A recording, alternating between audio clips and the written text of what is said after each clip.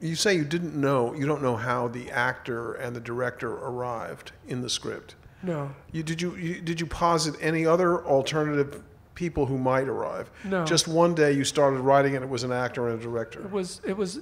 I just sat down one day with the adaptation there, and what happened after that is a bit of a blank. But somehow I ended up with a playwright director. Looking for an actress. You know, so much of what I do is plunging in. I love to plunge in to writing, and when I sit over a sentence and I find I'm waiting, I make a decision and I plunge in because I know I can change it. And so I just took a dive, and it turned out that this was a great ploy. Did you feel automatically the minute you got those people arrived that you were moving, that somehow the thing that was inert before was flowing and working for you? Yes, because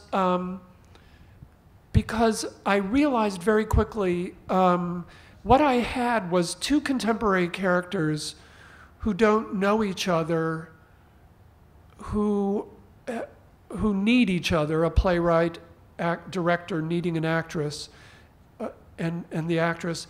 So I had two characters who had intense needs, mixing them with two characters who were very much in stasis. And so you have two characters speaking kind of staccato contemporary dialogue, and you have two characters who were speaking dialogue of 1870.